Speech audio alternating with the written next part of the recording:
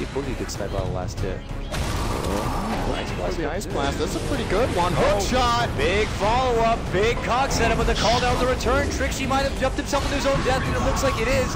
A stag is only been lightning storm, but man, that is not the opening they were hoping for. This was a lead-in jump opportunity for Anchor. They end up losing 3. Not enough of the poison damage, and the splitter comes just a little too late.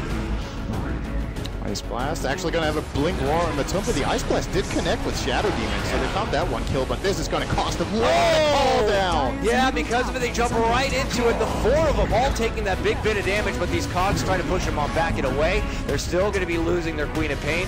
It looks like they're going to be able to get Volix there after a godlike streak now for Dendy, and Havost. Pixel was a nice killing spree.